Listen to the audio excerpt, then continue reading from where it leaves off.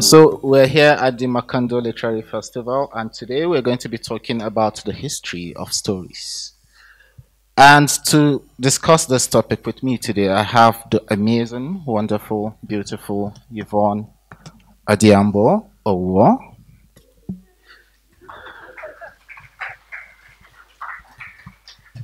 Kenya's pride and shining light. And what they say here, because if we're going to read all her accomplishments, it's going to be like a very long session. And we have only an hour, so I'm just going to read the short notes they gave us about Yvonne. Yvonne is a passionately patriotic Kenyan, and I can testify to that, because I know all her secrets. And the co-founder of the Macondo Big Book Society. She's also the author of the novels The Dragonfly Sea, 2019, and you should read that, and Dust, 2013, which you should also read. The letter was shortlisted for the Folio Prize. She won the Kane Prize for African Writing in 2003 for the first short story she ever published. Isn't she lucky? Talented as well. And so she participated in the prestigious Iowa Writers Program in 2005 and again in 2017 when she returned to teach the autumn creative writing class at Grinnell College, Iowa, as a visiting professor. Her work has appeared in McSweeney's and other publications. She has been a TEDx Nairobi speaker and a Lannan Foundation resident. Yvonne lives at home in Nairobi.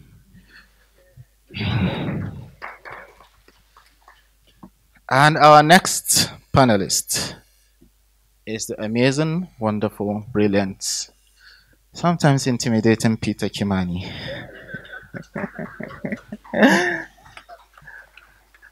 Peter Kimani is the author of Dance of the Jacaranda. And I remember first hearing about the book in Nigeria, and it was just all over the place. And I'm like, who is this guy? Right? And it's a pleasure meeting him for the first time yesterday. Peter Kimani, really great to meet you. Peter is a novelist, journalist, and scholar. How does one person do all of that? He is currently a faculty member at Aga Khan University in Nairobi. As Kenyan literary icon Ngugi wa Thiong'o, who Peter considers to be his mentor, predicted that his future would lie between hardcovers. And that has been confirmed true. He had to prove him right with Dance of the Jacaranda, 2018, a fine work of historical fiction. Peter also writes nonfiction, poems, and plays, and sometimes very angry essays as well. So these are my panelists for today. And just to give you a sense of their works, and I'm sure most of you have read both books, or all three books. I'll invite Yvonne to start with a reading from one of her books, and then Peter is going to give us a short reading as well. So, the floor is yours.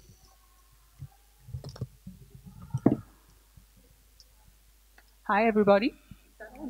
Hello. Hello.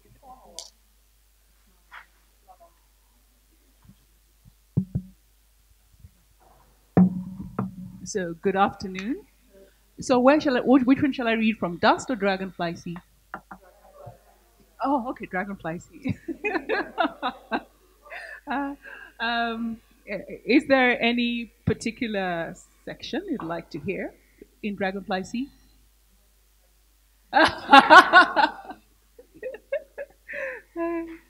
Okay, I don't know which one that would be. Okay, but you guys have heard enough of the start, right? So let's do someone else. Those of you who have read it, anyone one of your favorite, pick a character you like so that I can concentrate on him or her. Muhyiddin. Oh, okay. Yay, okay.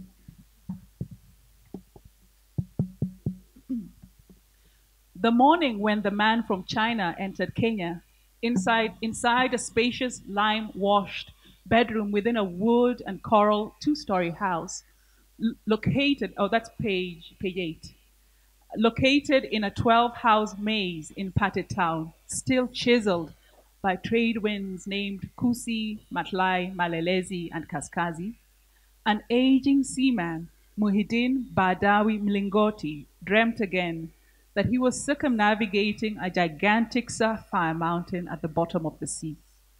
He carried a map in the dream. It was inside a dark brown book and contained arcane words that lit up as if inflamed. The real version of his dream map was under his bed, inside an ornate mahogany lamu chest, bundled up in a dark green cloth. 5 years back, Muhyiddin, the sun-blackened, salt-water-seared, bug-eyed, and brawny descendant of Pate Island fishermen and boat builders, had swiped this book from one of thousands in the private library of a Dubai-based war and sea bounty collector to whom Muhyiddin would sometimes sell contraband artifacts. Inside the book's pages, he had found a beguiling yellow-brown parchment with map-like markings in a cryptic language that featured the emblem of an archaic compass that indicated the east as the starting point for all movement. When Muhyiddin first examined the parchment, he had imagined it was written out in musical notation. Later, he saw that when exposed to dusk's light, the parchment emitted an intimate ardor that evoked sandalwood.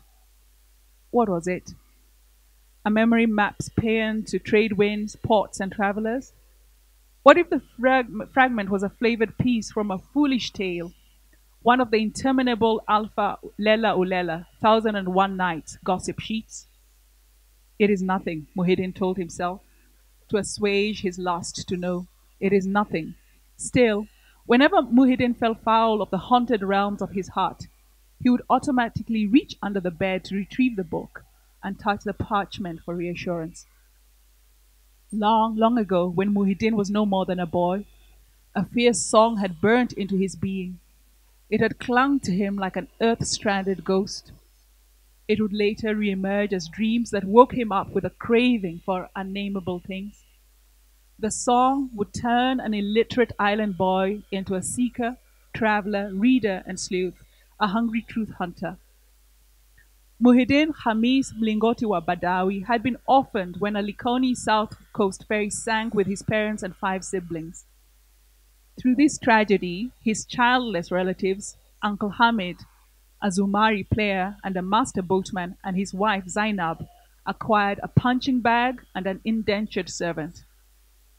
However, during a 4-day fishing trip with his uncle, in the middle of a thrashing, rolling wrestling match with an enraged giant black marlin, goaded by his uncle's baleful threats, "Dare you lose my fish, dare you?" the terror-stricken 14-year-old had slipped into a state of high concentration, inside of which whisperings, as if from the source of life, bubbled forth. In these, he heard a palpable sea song which sucked him into the soul of a single wet note made out of the contents of time. The song penetrated his young heart, which proceeded to shatter and scatter as portions of infinite sun across chilled worlds. From that moment, Muhyiddin would be struck with a perpetual homesickness for an unknown place. Suddenly docile, the fish had yielded its life. Afterwards, a desultory silence. Then Muhyiddin had tumbled about the boat, keening, the bitter sound drenching his wrinkled Uncle Hamid, who contemplated Muhyiddin with very old, very dark, very cheerless eyes. "It's nothing," the uncle grunted 5 nights later. "The disarray of wind." But the uncle and his wife never touched Muhyiddin again. The emotion of the event had later pressed Muhyiddin into the sea's service, where he would work non-stop, an enchanted captive. Whenever he reached land, he darted after illusions as if they were fireflies. He dredged dark nooks in port cities, buying, bartering, stealing, and scrounging for maps and riddles. He scoured notations, hoping to signpost existence. Destination? Certainty. In this quest, Muhyiddin rubbed skin with both man and matter, and finally they, not the sea, would rip the fabric of his being. So many sea years later, a world-bruised Muhyiddin, buffeted by endless solitude, would again encounter reverberations from that odd day. He was aboard his merchant vessel on a frigid, vile-tempered, night-blackened Atlantic. He had, as usual, assumed duty on the ship's storm watch, when from within seething seas he glimpsed blue spherical lights gamboling on water. He had blinked as they disintegrated into fractions of the ghost song he had once heard. He had leaned over the railings, baying, "Who are you?" A two-story wave had swamped the ship's deck and drenched him before retreating. Muhyiddin was at once overcome by a yearning for the island home he had abandoned. Everything he had found so far only hinted at what the ocean's formless song was not. He had no high faith to find shelter in either. This he had earlier offloaded in an Alexandrian souk, where an alabaster-skinned vendor of everything, with a sepulchral hawkish nose, had delicately avoided contact with Muhyiddin's skin. The souk. A call to prayer had resounded. The warm-voiced invitation to souls to gather clashed with the chaos of small, bad human habits.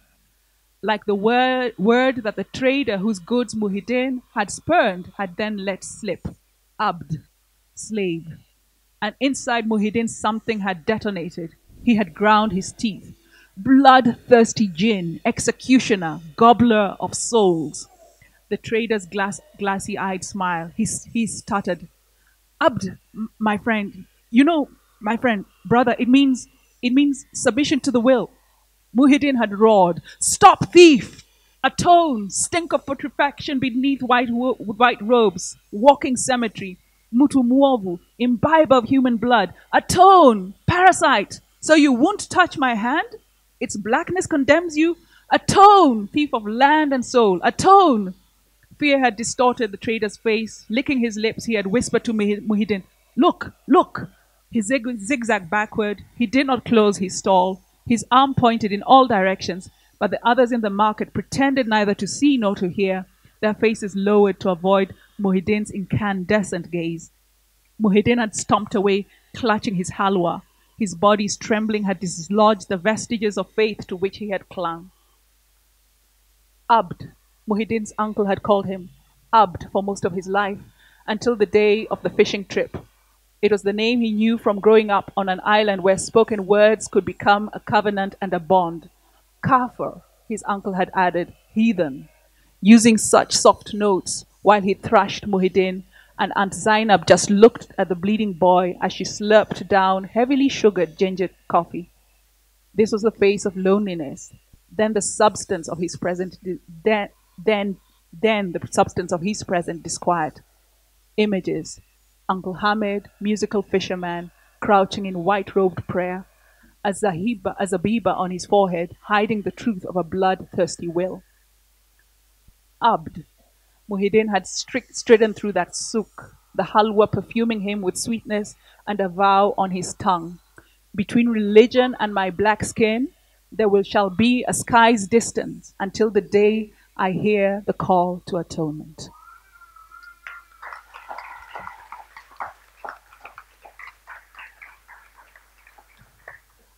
Oh, thank you, Yvonne. She kept going on and on and on, and it was beautiful. So, Peter, could you read us something, please? Good afternoon. Do you have any preference between the two main time frames in the Jacaranda, 1900 and 1963? Do you have any preference? 1900. Okay. Yeah, and it's a joy to read before my own mother. That's for you to discover. And very dear friend. Sorry, I'm going to use my power as the moderator to demand that Peter Kimani's mother please stand up for acknowledgement. Our mother, please. If you think I'm stubborn, she's more stubborn, so good luck. Oh, hey.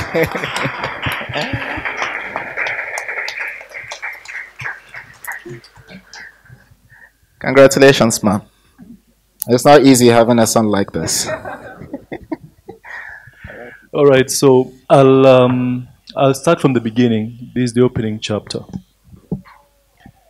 In that year, the glowworms in the marshes were replaced by light bulbs.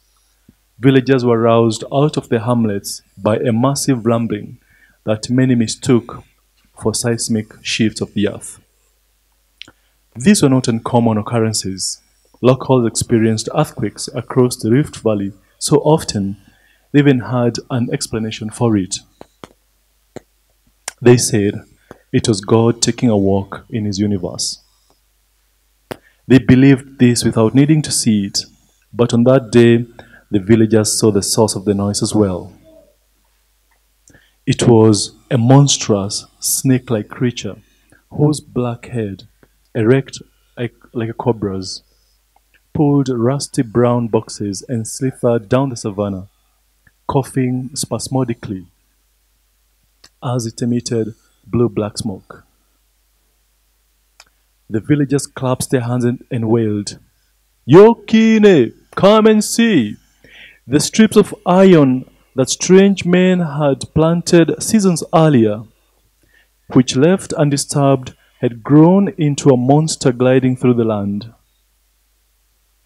The gigantic snake was a train, and the year was 1901, an age when white men were still discovering the world for their kings and queens in faraway lands.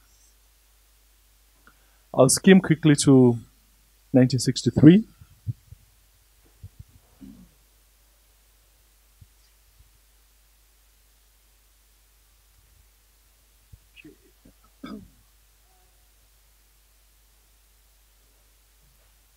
And music is very central to this book, so I'll give you a segment from inside this establishment called the Jacaranda, where music is being performed.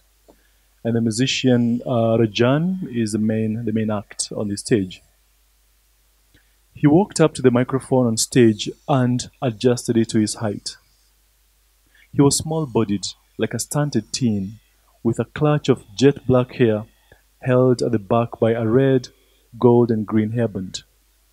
When fans saw him for the first time, they often remarked that fame does not match its owner, for his frame came up short of his towering reputation. The instruments were building in tempo. Rajan trembled with delight and nodded appreciatively to the instrumentalists, tapping his right foot, responding to a rhythm that appeared to bubble deep inside him. In his formative years as a singer, Rajan would shake with fright before the curtains opened, unsure how the audience might respond. Sometimes, lines that he had rehearsed for weeks would evaporate at the sight of hundreds of eyes. Now, he was a lot more composed, but the dread of performing a show really never left him. It helped when he was under the influence of something. Steam is what they called pre-concert intoxication. He had had a few beers to unlock his mind. Rajan let the instruments play on, the squeak from the keyboard, the wail of the guitar, and the throb of the drums building into a frenzy. He yanked the microphone from its stand and walked to the edge of the platform as dozens of hands rushed to touch him. He crooned in a low, mournful voice. Baruana kutumia, nikufunze ya dunia, usije ukaangamia, ewe wangwe, ewe nawe, uwe wangwe. Thank you.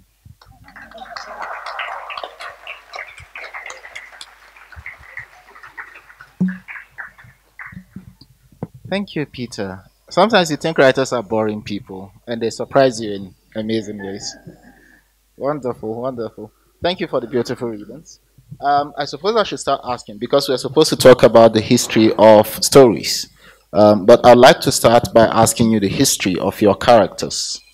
Like, how did they come to you? I ask because in the Dragonfly Sea and in the Dance of the Jacaranda, you wrote characters that were unlike you, even though they are Kenyans, right?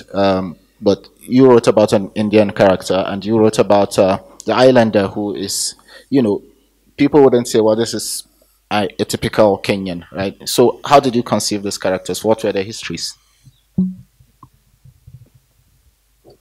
I mean, the writing process, I wish I knew how they came about. That's a mystery of the process. You really have no idea because you're writing to discover. So I had a loose historical figure that I was interested in. But Rajan, who is one of the main characters here, uh, you can say he's an amalgamation of many personalities embodied in one. I mean, it's more interesting to explore a personality you're not aware about and their desires.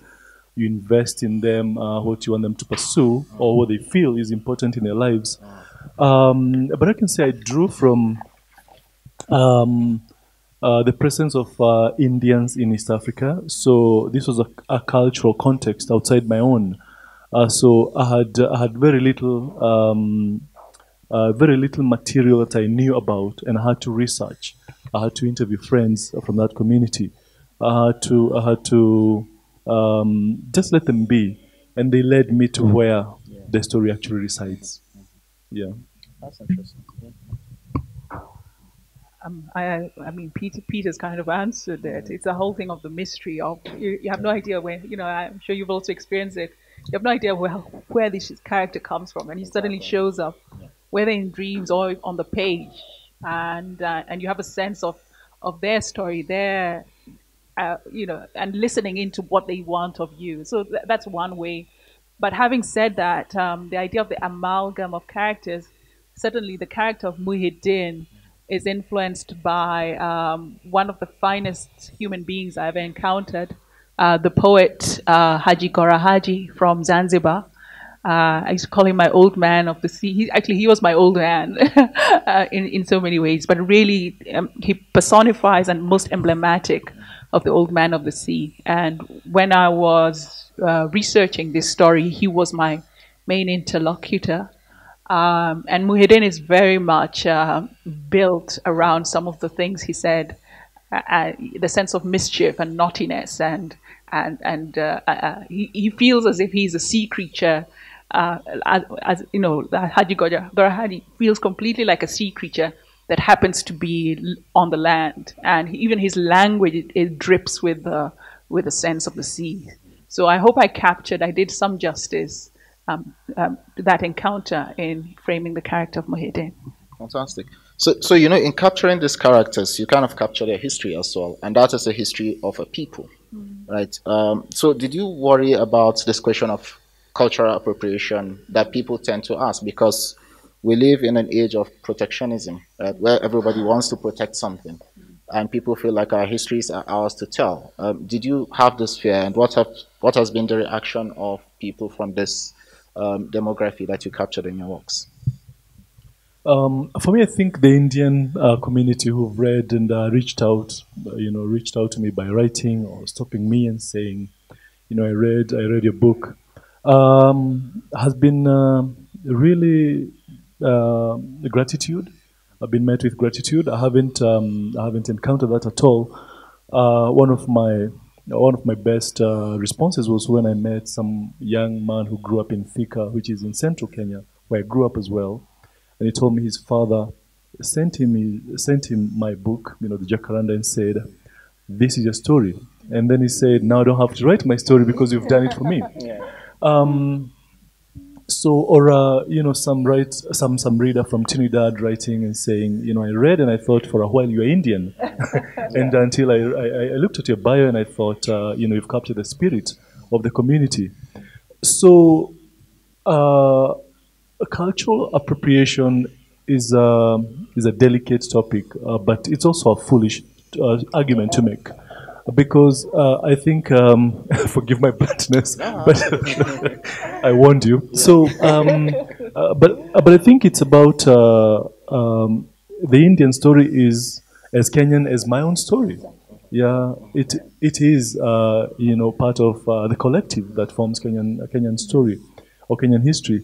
So, what I've found interesting is actually indigenous Kenyans questioning why I wrote about the Indian note. But then you see, it's also a limiting way of reading the book because you have British characters, you have Scottish characters, you have Indians, you have Arabs, you have Africans. So I'm looking at the entire spectrum. And I think the point that I was trying to do or to make with the Jacaranda is to talk about a collective identity that's Kenyan beyond these linear and very, very narrow categorizations that defined colonization of Kenya. Yeah. I'm struck, Peter, by how much our muses are influenced by the same thing. Yes, yeah. And again, very much what he has said is some what I could also say about both Dragonfly Sea and the character of Muhyiddin. And adding to that, sometimes I guess having lived so long in my imagination. And traveled a lot in my own imagination. Many times, because I love the ocean, I've wanted to imagine myself as a sailor, as a boat man. And I think the gift of the literary space allows one to be that which one had always wanted. Imagine one could also be, yeah, and as Peter also says, it's also a reclamation. But the point was simply that as a Kenyan, part of the exploration of what it means to be Kenyan and what it means to be East African and even African, for me, in terms of the writer's journey, is the reclamation of the seas, of my seas, and in encountering Haji Gora Haji, I was struck by my own ignorance and by how much I had, amputated myself from that extended sense of self and identity. In terms of reaction and response, so far it has been kind and generous, and again, I hope I did justice to the, if you want, the intimacies of the culture that I had dared to walk into. But very much my own opinion about the whole debate around cultural appropriation. I let others debate it. I really don't give a fuck.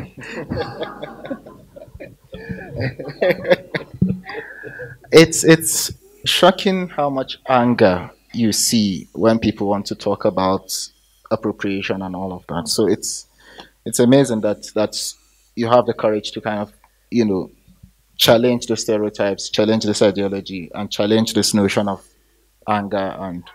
And I feel most of this anger, in my opinion, is a pretense. It's like I have to pretend to be angry so that you take me seriously for whatever reason, because I think we're in an age of reality TV, right, which is the rave, and those who can be on reality TV are on social media and they enact their own performance of anger, which for me is a very interesting subject to consider. But I'm going to ask this question now, because even though your works are very different, there are kind of similarities, right? And I see you as being on opposite ends of a spectrum, in the sense that in Dust, for instance, you talk about you have this composite characters in Odidi and his sister Ajani, who is the main character. Where it's kind of difficult to place them, like what tribe are they, but they're Kenyans, right?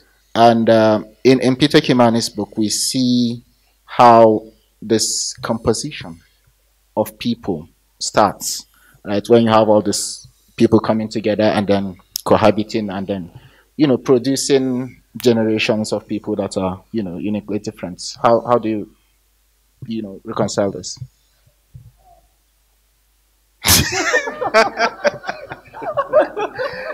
Okay, I'll rephrase the question, right?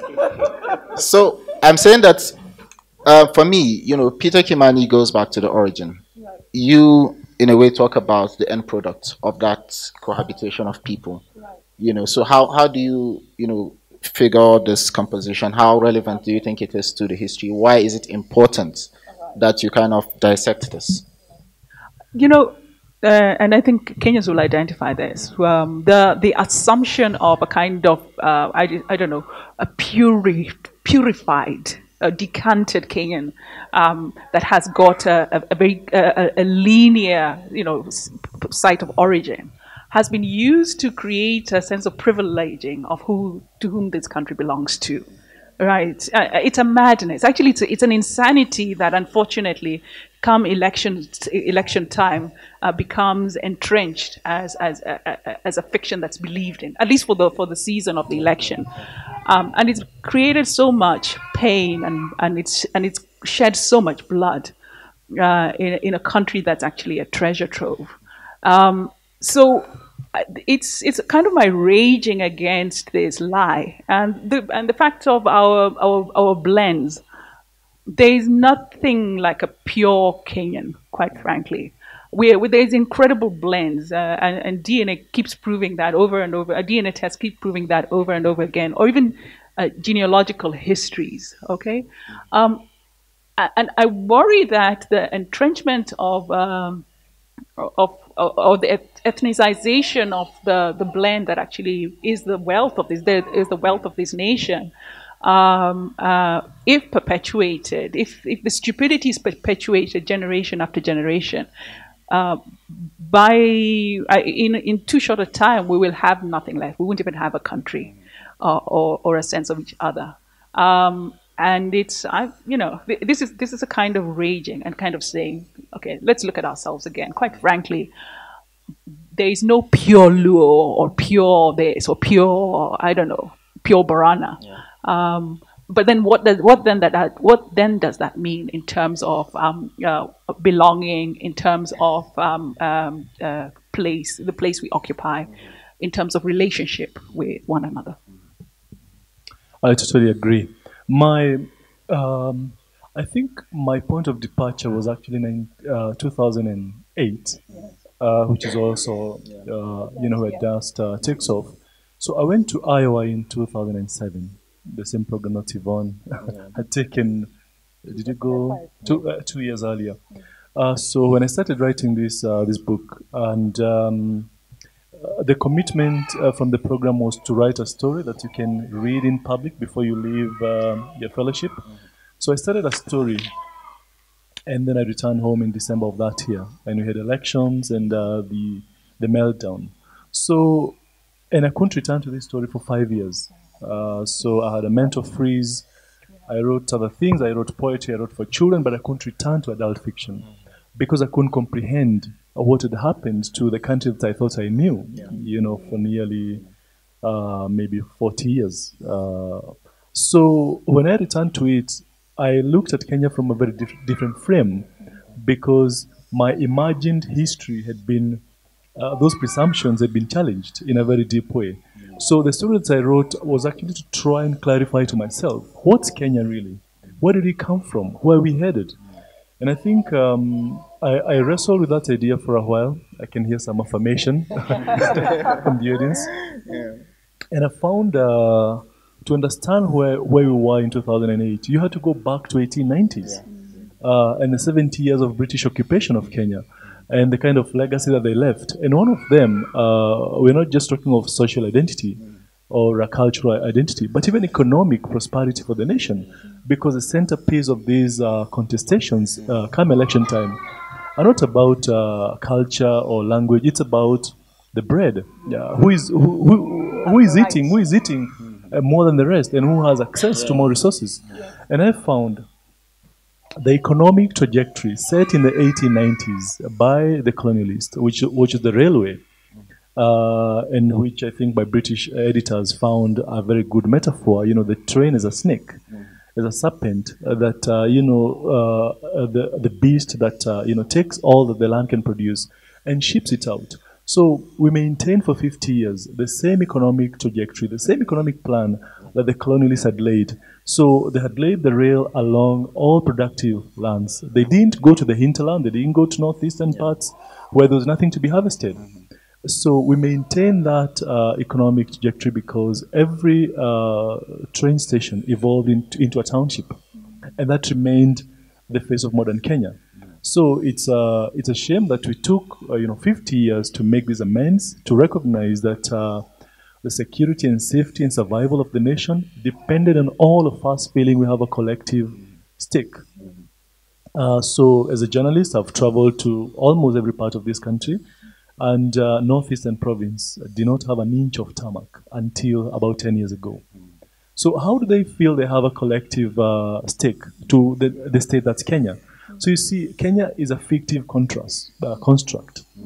And then we have layers now of additional layers of facades that now as a writer you have to peer through all these, cut through colonial history, national histories that are constructed to perpetuate the same misconceptions about our past, for us to envision a different future for this country.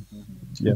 Yeah, it's interesting the ideology behind building the railway during the colonial era, because in Nigeria you have a similar situation where the railways lead to the hinterlands where you could, the British want something, they could take, and they all lead to the port, right? So you have railway tracks going to Kano to carry granite down south, and then you have railways passing through Jos to carry tin, which they mine, and then go down to Port Harcourt where they are shipped to the UK and elsewhere.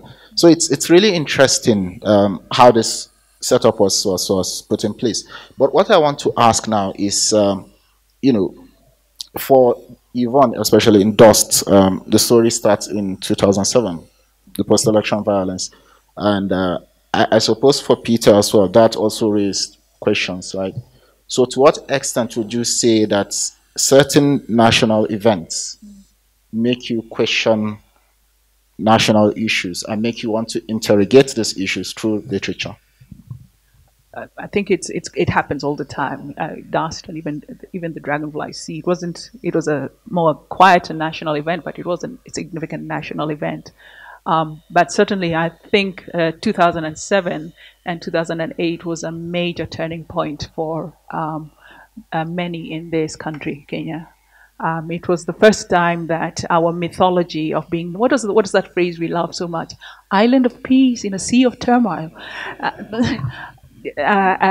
Yes, that shattered so completely.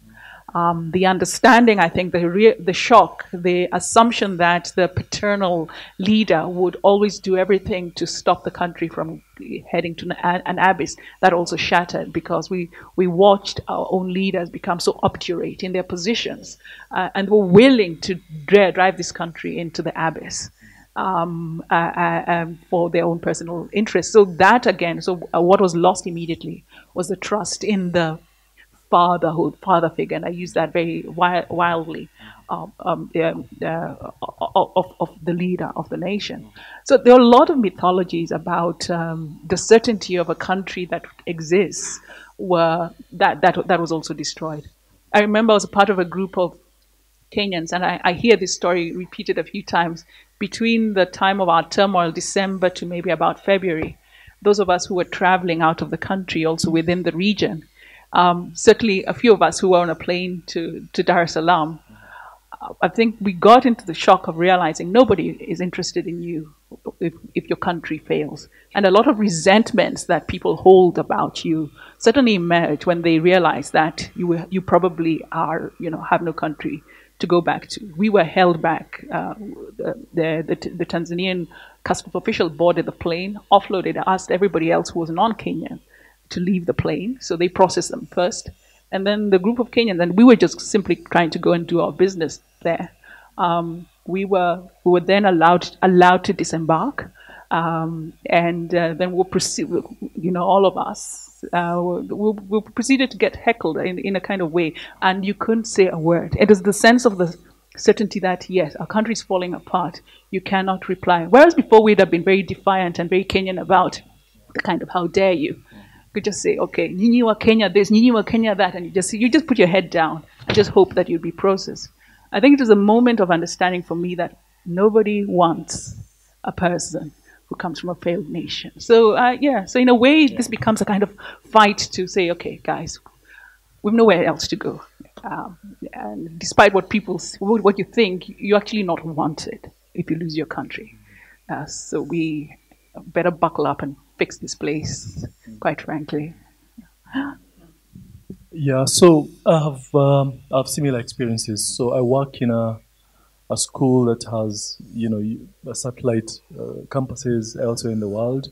So I remember anytime there is some anxiety in the nation, uh, you have expatriates getting their tickets ready.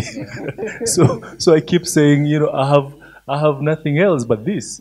So you come here when things are good, but when things are tough, you're ready to disembark and you know jet out, find another country to relocate to. So I think for me, what my fiction does is to try to restore our history, our national histories, from the colonial distortions that have been perpetuated by the state.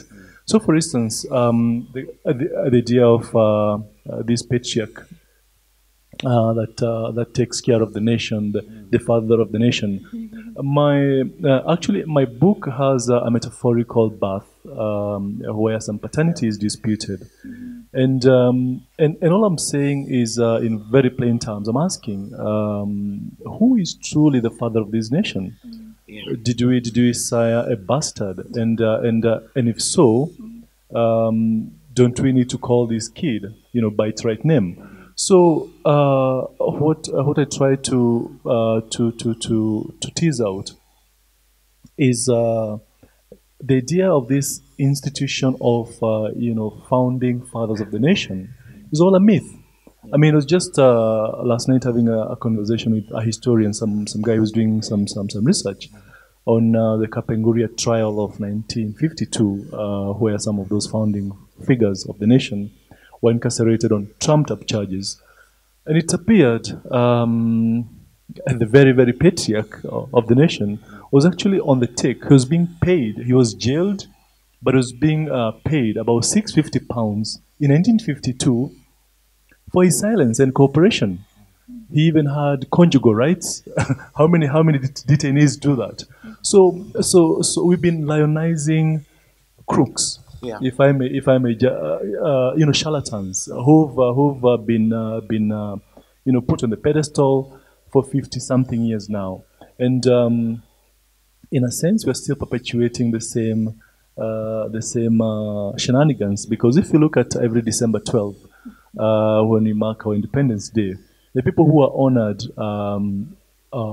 with national medals, are the most crooked people in this society. So we're perpetuating this colonial legacy, and I think fiction does restore some truth to these historical epochs by challenging the well-established narratives to create a new narrative. Yeah. Yeah, it's interesting that you brought up the baby, but since we don't have much time, I'd like to talk about that in our next session, which is also about something similar. But the question I'd like to ask now is this issue of venerating people who you call fathers, but who in the end kind of end up raping the country, right? And we've had similar experiences in Nigeria, where you've had military dictators who now come back to contest as civilian presidents, and you call them Baba, right? So Baba Shege, which is Obasanjo, and now we have Baba Buhari, who is totally clueless, but you still call him Baba, right? You have this veneration for their figures. But in Kenya, for me, there was something interesting I kind of realized recently, that in 2017 there was an election between Uhuru Kenyatta and Raila Odinga.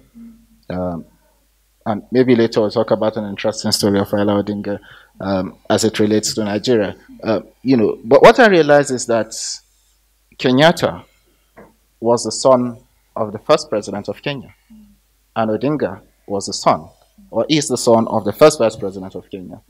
So you have this situation where history seems to be repeating itself, and you seem to be trapped in this space, And you spoke about in Dust about after the post-election violence, where Kenya's official language is English, Kiswahili, and silence. And as a writer, what aspect of this silence do you want to break with your storytelling? my dear friend Mishai Mongol always emphasized, but there was another line, but there was also memory. I believe that the memory repository, both in the nation and in the lives of those who are part of the nation, whether as citizens or as associates of the nation, hold the truth. There's a thing about, even the ghosts and skeletons we bury. Even though everyone pretends, you lock up the cupboard, there's a kind of understanding that there's skeletons in that cupboard. And at one point, whether it's done now or 100 years later, there has to be a reckoning with those particular skeletons. And that's actually the kind of point that the sooner one gets opens the cupboard and allows the air in, it's not as scary as it seems. It silences the ghosts. And I think somebody says, we need to create the space where the ghosts can become ancestors so that they can bless us. I think part of the cycle, that kind of the paralytic walking around over and over again, and the cycles of, every 5 years of violence, comes from the unrequited ghosts, the ghosts that have not been reckoned with. And perhaps I don't necessarily dwell in the kind of the colonial past as much as the post-independent past, the realities of the things that we have done to each other. We'd rather talk about what the British did rather than what we have done, what we are doing to ourselves, and what we have done to ourselves. Yeah. So just to give context, there was a time we were at a writing workshop, and you had Africans. All of us were Africans. I think most of us were Africans. And then you have this white Zimbabwean, right? And then you have a lot of Zimbabweans there. And every day at dinner, we'd have conversations about what a mess Zimbabwe is, right? And everyone blames the white Zimbabweans. Like, it's their fault, it's their fault. And this woman was always quiet. And then one night, she got a bit tipsy and said, you guys have had this country for 30 years. What the fuck have you done with it? I wasn't there, but I came the next morning and everyone was outraged. Like, how dare she say that? She's racist. We're going to have her kicked out of the program. And I was like, what exactly did she say? And they said, this is what she said. And I said, well, haven't we been saying the same thing like for the whole week we've been here? So why is it that because she says it and she's white, that becomes a problem? So there's aspects of our histories that we want to shift the buck and keep passing it on to the past. Yes, of course, it's important to kind of analyze this in context of what's happened, but we should also analyze what have we done with it, which is, what your books have been doing with those issues. Yeah, but I will say, by the same token, we need to be nuanced in our reading of history, because the British never left Kenya. They still control 2/3 of the nation's arable lands. You can bear that with fact. So British multinationals still control the rich arable land. So when you talk of landlessness in this country, we're still talking of the fringe of the economy, because the agricultural sector, which is the mainstay of the economy, is not controlled by Kenyans. So the tea that you produce, the coffee that's produced, is still decided, the prices are still decided at London auctions. So how can the farmer not control the prices of what he produces or she produces? And it's true, we can take responsibility, but let all our colonial masters in Angola, in Mozambique, in Harare, in Nairobi, let them leave the land to the people. I think what we have also done is to internalize these colonial narratives, and we have to reconstruct those narratives by actually peering through those distortions that don't always reveal what was disinherited from the people and what has never been restored to date. Fascinating. So we have just 10 minutes. I have lots of questions for them, but I'll try it open to the audience. So if you have any question, please show of hands. 1, 2, okay, 3, 4. Very briefly, we'll take the first 4. Very brief comments, please. Thank you very much. Moderator, how you doing? I am good. Welcome. How far? I am in the twilight of my age. I'm not a young man. Peter Kimani is a very good friend of mine. Yvonne, I'm very glad to see you the first time. My name is Max Kahende. You heard from me recently. She calls me ambassador. Yes, I was a civil servant, and I rose to that lofty title. I worked in Nigeria. That's why I addressed in that manner. Okay. And I feel really honored to be here today. The discussions which have taken place over the last maybe 1 hour is something I wish I had when I was growing up. I want to tell the young audience here, you're very lucky. You're very lucky to have Peter Kimani, Yvonne, and others who are telling us that there is something which needs to be done. Our history, is it distorted history? And if so, to what extent? From that standpoint, we then can correct it. You've been told about people we idolize. I don't know, not want to go back to Kapenguria and other places. Indeed, I'm a decorated person by the government of Kenya. I was not a crook, Kimani. I did a good job. I was involved in the Uganda peace talks. I was involved in the Sudan peace talks. And I'm proud of what I did that time. So some of us are not crooks. Okay. What I wanted to let the young people who are here know is that when we were growing up, the distortions of our history was what we were judged upon. If you accepted those distortions, you are brilliant. From our history, who discovered Mount Kenya? Who discovered Kilimanjaro? You had to read these things and memorize them. Brilliant. And you get a scholarship to go to places like these people went to. I also got my scholarship because I was following dutifully what I was being taught by those people. Now, in looking at what you have talked about today, in placing our writing in the context it deserves, so that we can teach, especially our young people, who we are.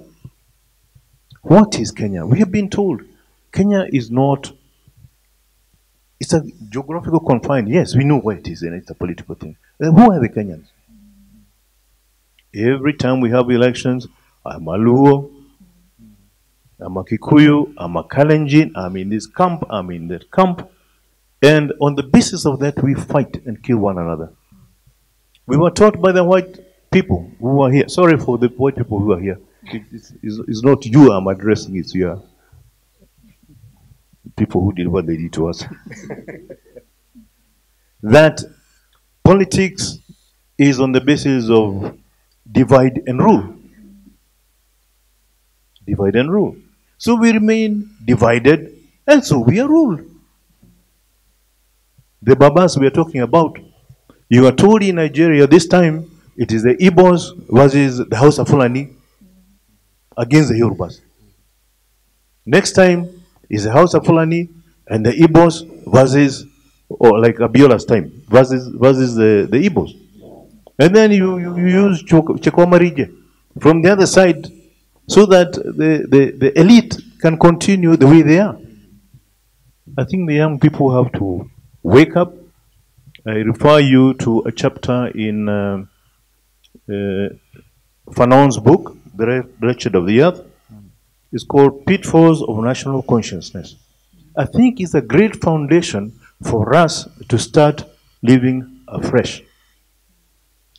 For me, as I said, as an old man, the other day, and Kimani has been of great help to me, I decided to look at this problem from a different angle altogether. I went into history because the present is very confusing. Yeah. So, Mr. Ambassador, could you please round up quickly? Yeah. So I went into history, and I found out that the issue of land we are talking about and colonialism came from people we have idolized, like David Livingstone. He's a saint in our eyes, a missionary, so he was good for our souls, but he came to destroy us. I wrote a book called David Livingstone, The Wayward Vagabond. It's available in the market. You will see my message in that particular book. But I'm very grateful to Peter Kimani, Yvonne, and the others that you are raising the consciousness of the young people so that we can have a better Kenya, a better Africa, on the basis of which we are going to have Africa Renaissance. Thank you. Thank you, Mr. Ambassador. Thank you. Yeah. Yes, a quick one. I think this issue of colonization should be handled with care, some neurosurgery type of a thing. Because the way we handle some of these things explains why some of these countries like Kenya and Nigeria, we are still in the third world countries, while countries like Australia, Singapore are now tighter, economically. Look at how they handled the colonization, the independence. They fought it through diplomacy. They didn't kill these people. Look at South Africa right now, the issue of the land question. How are they going to give foreign direct investment confidence to come and invest in their country, whereas they're promising their citizens that we need to recover any land or business owned by foreigners and give it to you without compensation? Okay? Yeah. So that's my question. So we need to handle these things with care, some diplomacy. We need foreign direct investment. We need these multinationals. Yeah, thank you. Can I respond? Yeah, absolutely. Yeah, let me say very briefly. We don't need foreign direct investment. Africa sustains the world. Yvonne will give you the facts. 76% of the world resources come from Africa. I think it is we who will be investing abroad. Thank you. The challenge, Santos, is this. What do you call it? I almost call it an existential laziness, an incapacity to think, to reimagine ourselves differently. Policies and governance structures and systems of trade, of even imagination, we prefer to import. I do not say the problem is outside. I always prefer to look within. We refuse to converge to at least think, what do we want? How many of you who are linked to Africa or born in Africa have ever asked yourselves, what does it mean for me to be African today? What do I want of Africa in the future? What does it mean for me to be Kenyan now? Okay, it's not a simple question, because within that question is your own sense, the personal, and before we reach to the communal sense of imagining what the ideal Kenyan, the ideal place of being African is. And that takes work, and that's work we've never, ever bothered to do. We've never bothered to do that. And the problem is, it starts with us. Yes. Yeah. You ask about trade policies and things like that. I assure you, we've got all these incredible thinkers, who are PhD holders and postdoctoral holders, sitting in the highest economic institutions of the world, who are imbibing policies by Adam Smith and the rest, without looking within and asking, what is context specific? How can we create systems and structures that can actually dominate the world? The work hasn't been done yet. Thank you.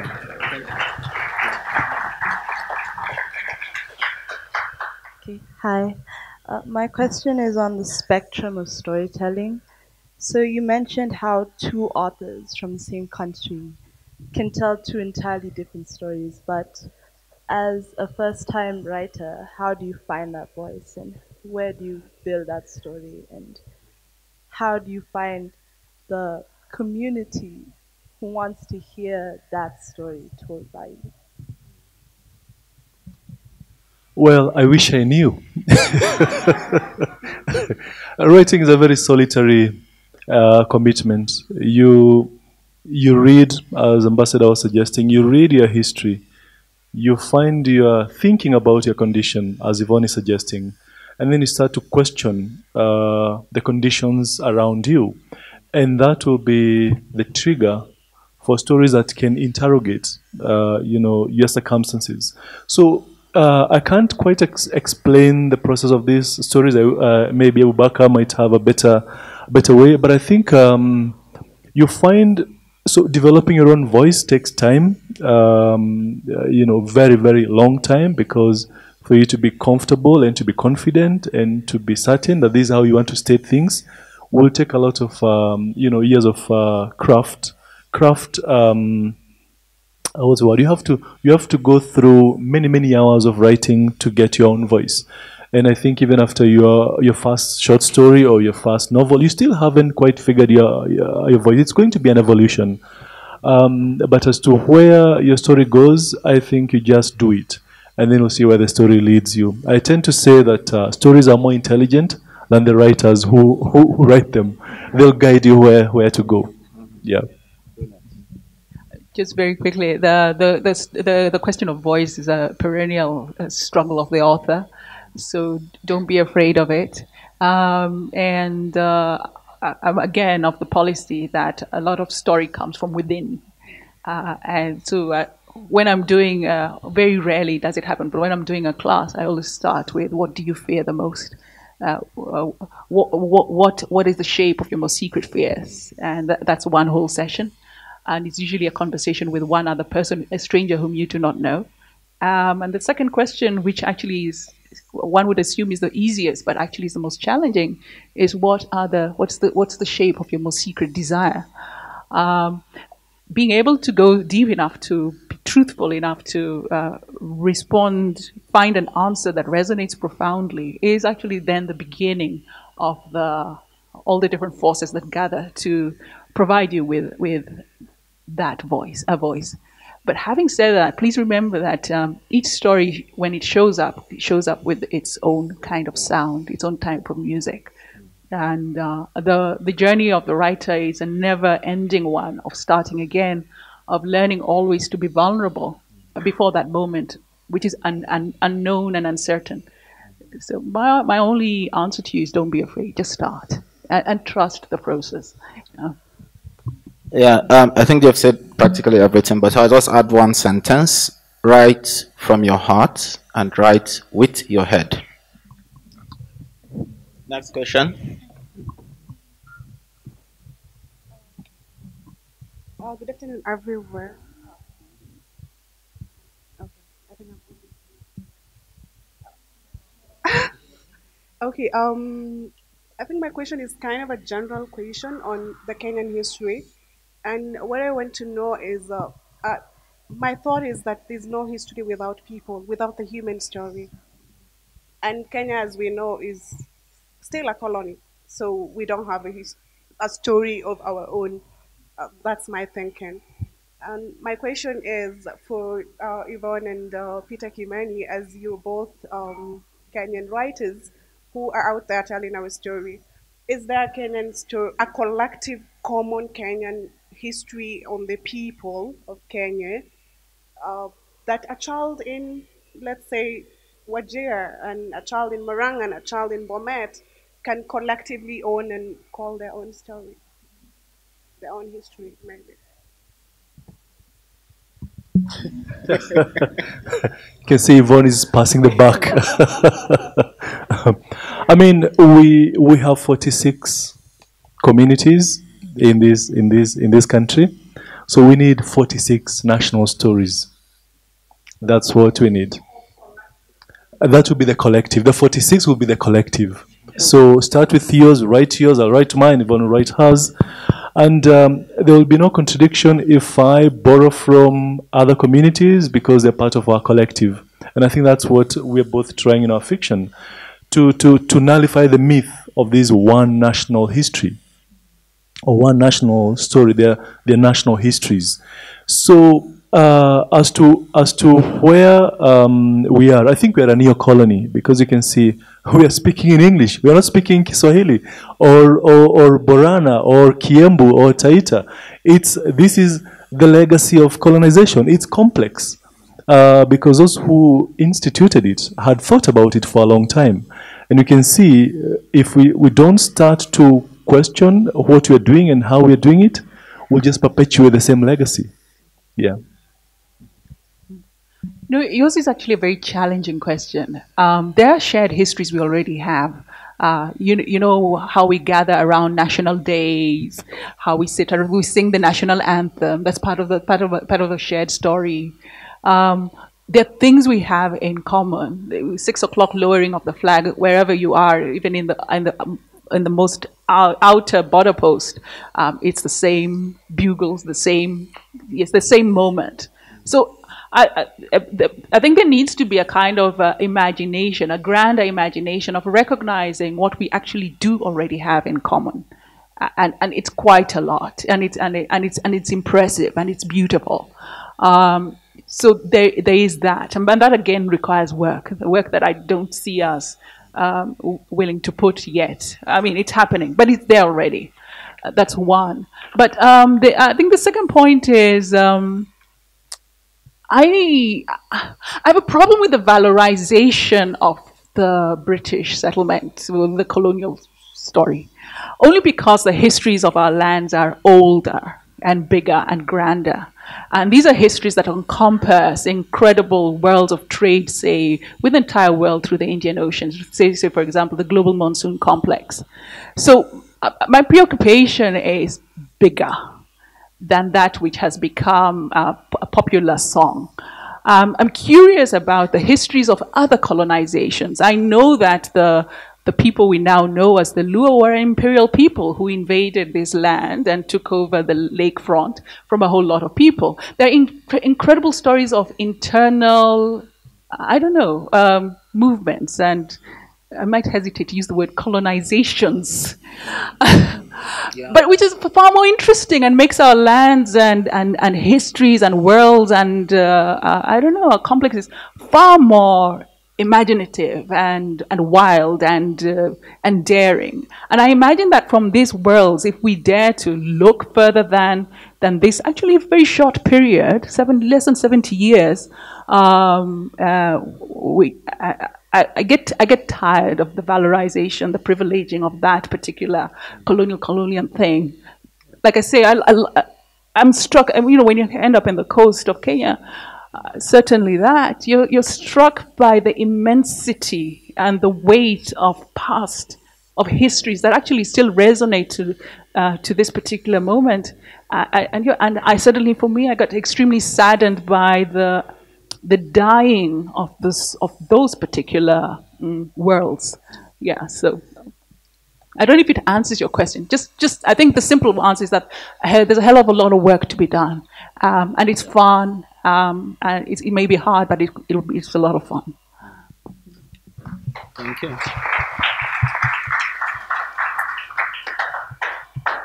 Hello, everyone. My name is Wanjeri. And my question comes in at the very end of a story when it comes to publishing.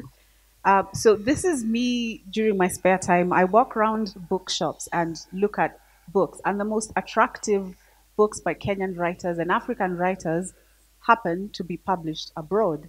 And the least attractive and just are published locally. So my question is, and I think I tried to ask this question earlier, is how challenging or easy is it to publish in Kenya?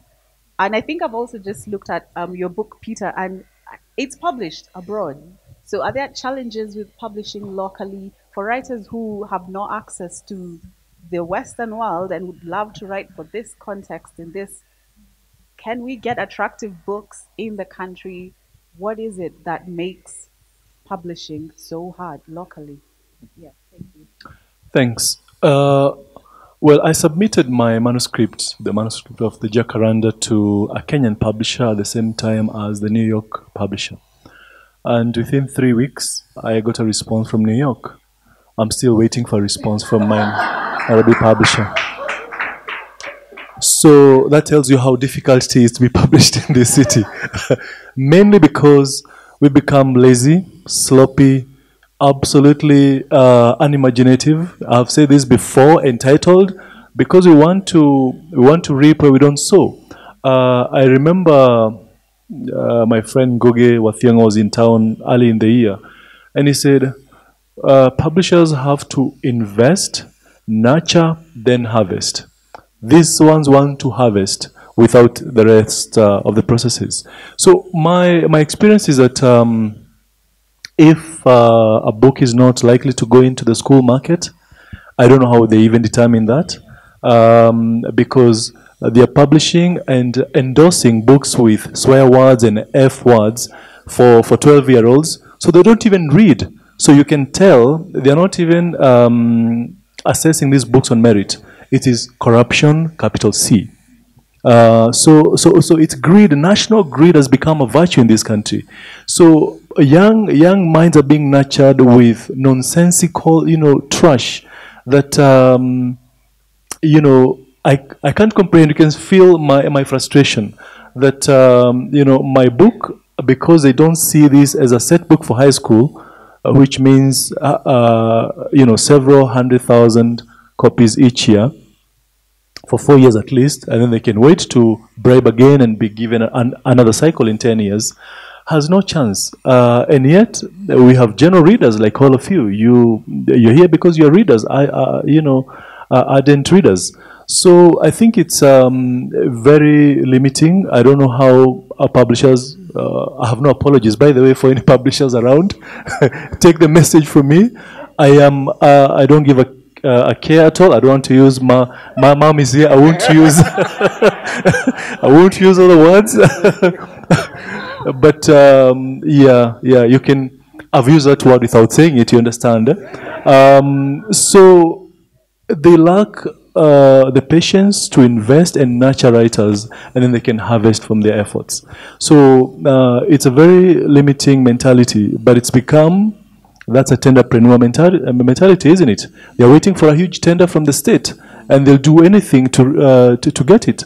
So I was lucky because I got an agent in New York who got my publisher quite quickly, and I don't know, Yvonne might have a different experience, but I no longer care about Kenyan publishers. I hope they can see this book is in the 4th printing. So the world is reading. The story has come from this country, and the people of this country don't feel the confidence to invest in their own. You see the kind of mentality we're dealing with. So we are still importing these books. So we are enriching. Now the foreign direct investment is going the other way. We're investing in New York and London. My experience was a little different. I was first published by Kwani Trust. And Kwani did publish quite a whole number of books. A few of the big authors in the world right now, Jennifer, we're all started off with Kwani, and I lament the loss of that very potent vision. Because that vision had incredible resonance all through the continent. But so it means that the seeds of that particular excellence do exist, and for some reason, it's very important that Nairobi does it. That's one. But the second thing was that once Kwani published it, then the world started to pay attention. And quite frankly, it was because of the response of the Kenyan readers, the African reader actually, that responded and took on these stories that were being put out with such enthusiasm. That's when the agent comes calling and the publisher comes calling. And who was it that said earlier it's a business? They realize there's a niche market, the African niche market, and there's a global niche market. And for them, it's bottom line. Will this book make money for them? But that means then that there are possibilities. I wouldn't even talk about. I think what's important in the telling of this story is that Kwani only emerged in terms of its publishing side because of the very things that Peter was talking about, the established Kenyan publishing industry. And my beloved friend, the late Binyavanga, said basically using four-letter words, basically says, with a new generation, a new mentality, there's no way that you can be constrained by gatekeepers. I don't know if that same spirit can be renewed, maybe in another generation. There's a great potential in publishing. Certainly, Nigeria has proven that that's possible. I have to have hope, and I look forward to that, to having, say, my next book published first, as Dust was first published in Kenya, by the way, by Kwani. I was so depressed. I tried very hard to have Dragonfly Sea also published first in Kenya. It just wasn't possible at that particular time. But there is hope, I think, and there are possibilities. I can quickly add my next book coming out in February will be published by a London-based publisher but Nigerian publisher. So we're coming to the continent through London.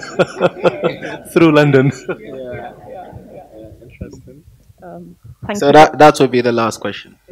Thank you very much. My name's Garnet, and it's a great privilege to be here and to breathe the same air as Peter, Kimani, and Yvonne.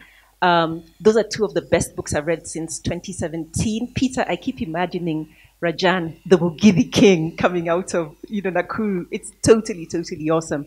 And Yvonne, I've told you what I feel about your book.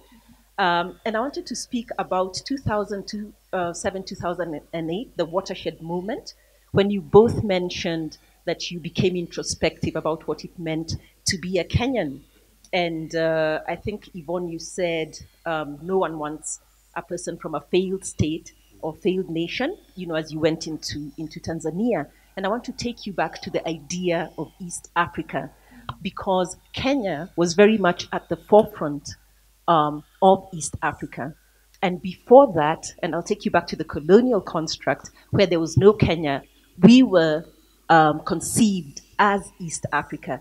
The idea was that of East Africa. And if I take you back to the railway, it was the Uganda Railway.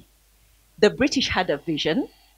They were going into the Pearl of Africa to find the source of the Nile and to open up, because it was linked to the Suez Canal, because they wanted to control international trade. We're doing the SGR now, and I keep asking myself, what big vision do we have as a nation, apart from, you hear about 30% and 40%, and the Chinese want to give us money. Sometimes, that is our tragedy, I think, that big vision that the British had, and for which the British taxpayer paid, I don't know how much.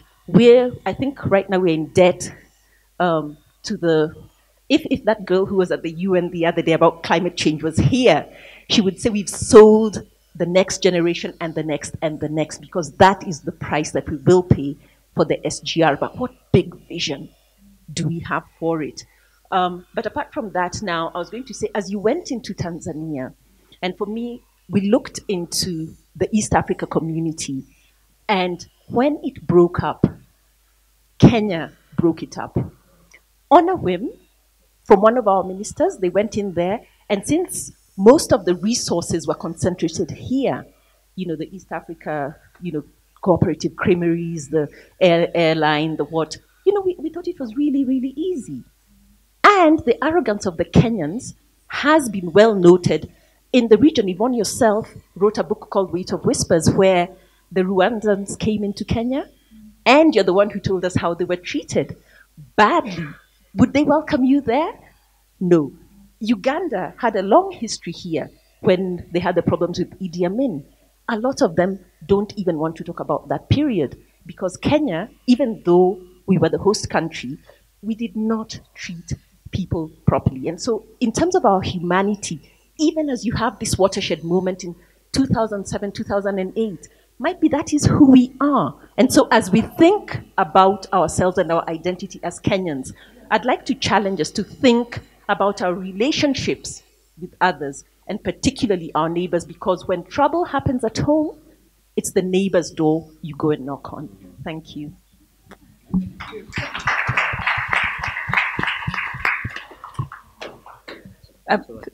Thank you, Garnet. But this, and thank you for the truth. That's part of this.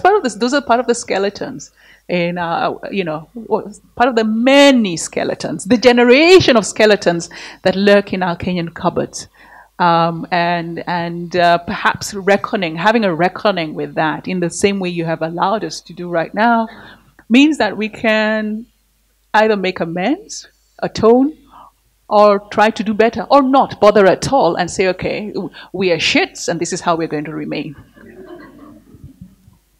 Yeah, thanks for your perspective. I think before 2007, people forget that we had dress rehearsals in 1992. 1997. So they had done practice for 10 years committing atrocities, mass atrocities.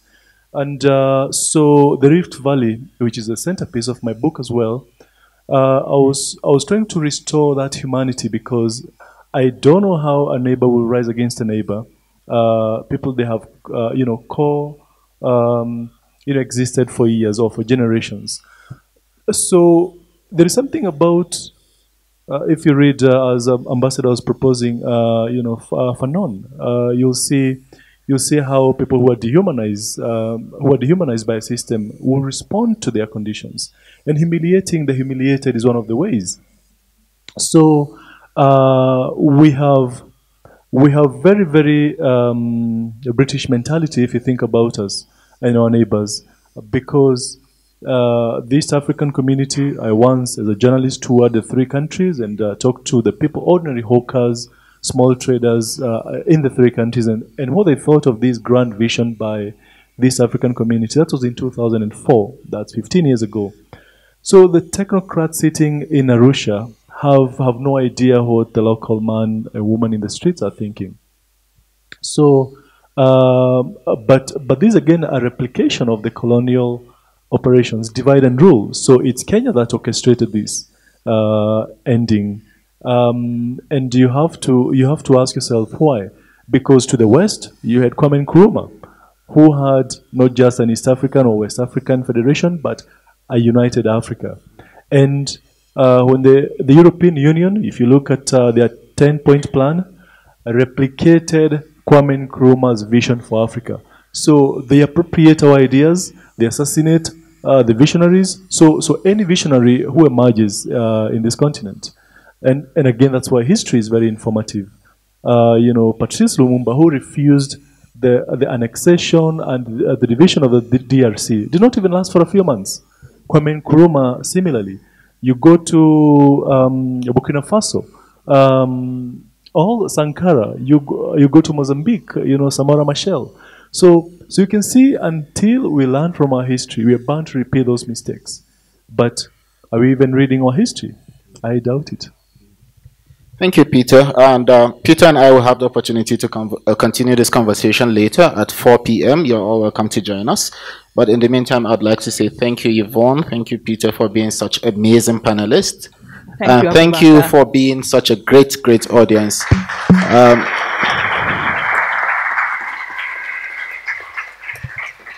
The Macondo Literary Festival continues, so enjoy all the sessions and enjoy talking to people. Thank you.